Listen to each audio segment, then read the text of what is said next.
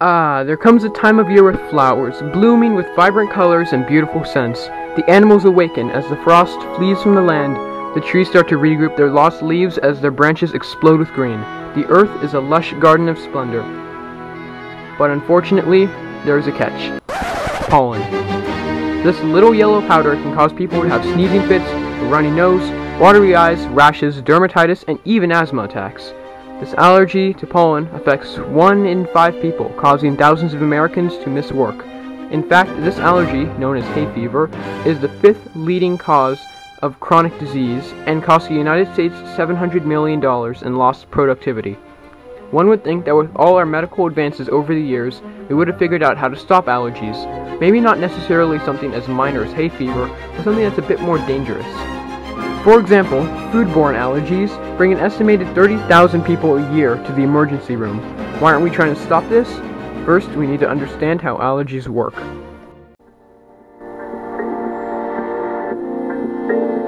An allergy is a disorder in the immune system, where the immune system tries to fight off harmless things in the environment as if it were harmful. A substance like pollen, dust, animal hair, or certain foods that cause these reactions are called allergens. Some allergens like bee stings, shellfish, nuts, or some medications can cause an anaphylactic shock. This is one of the most intense forms of an allergic reaction there is. What happens is when a bee stings you, the venom is recognized as a foreign invader to your body's immune system.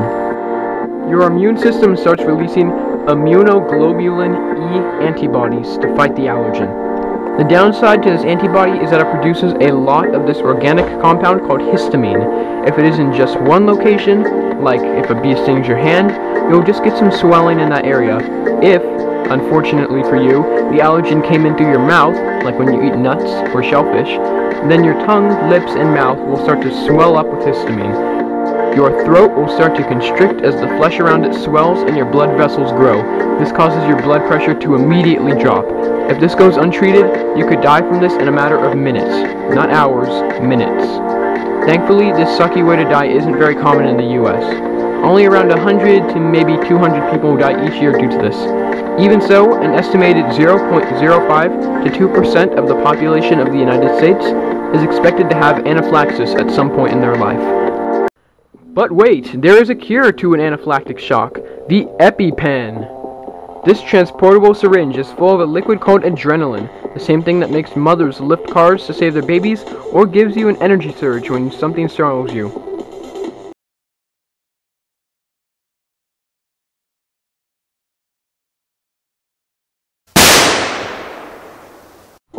Did you feel that? That was some adrenaline going through your veins right now.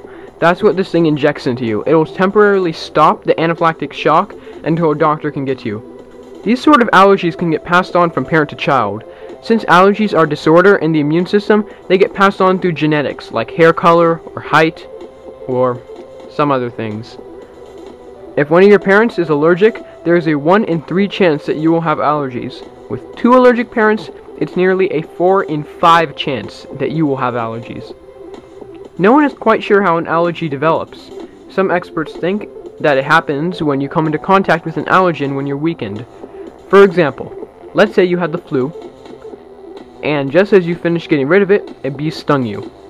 Your immune system was still weak from its fight against the flu, so it thinks that the bee venom is more flu virus and attacks it as such. Your immune system then categorizes it in the same way it would the flu, and attacks it whenever it sees it. Unfortunately for you, you are now allergic to bee stings. Sometimes though, with age, allergies will simply disappear. Or, they may suddenly become way more intense. Or, they might just appear out of thin air. All these different variables make it very hard to study allergies. I have a question for you.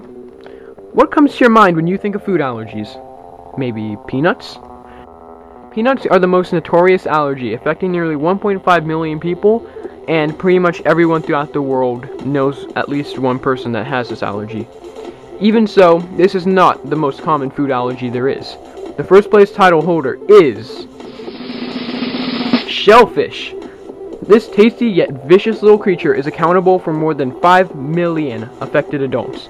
In fact, only 0.01% of the United States children have a shellfish allergy, but 2% of American adults have it.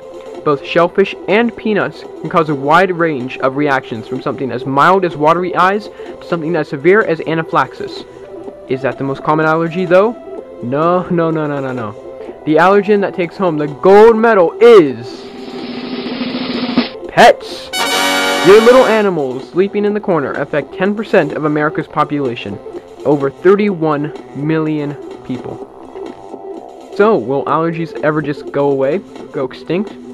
Scientists think not. They have noticed that allergies are actually on the rise in urbanized areas. As of now, about 55% of America's population has tested positive for having a reaction to an allergen. That's over 170 million people. No one is sure what the sudden rise might be from. It may be from how much time we spend indoors, the heating of the earth causing pollen season to last longer, the new pollutants in the air from all our vehicles, or it might just be a coincidence. I'd like to thank all you guys for getting this channel up to over 4 million views and just about 2,700 subscribers. You guys are really awesome, and I'm sorry about the whole copyright issue that happened. If you haven't done it already, check out my second channel, the Lyrics Master 88, for classic rock videos every Saturday. Be sure to subscribe, thousands others already have. Thanks again for all the support, and if you have any topics you'd like me to make a video on, leave a comment down below. Thanks for watching.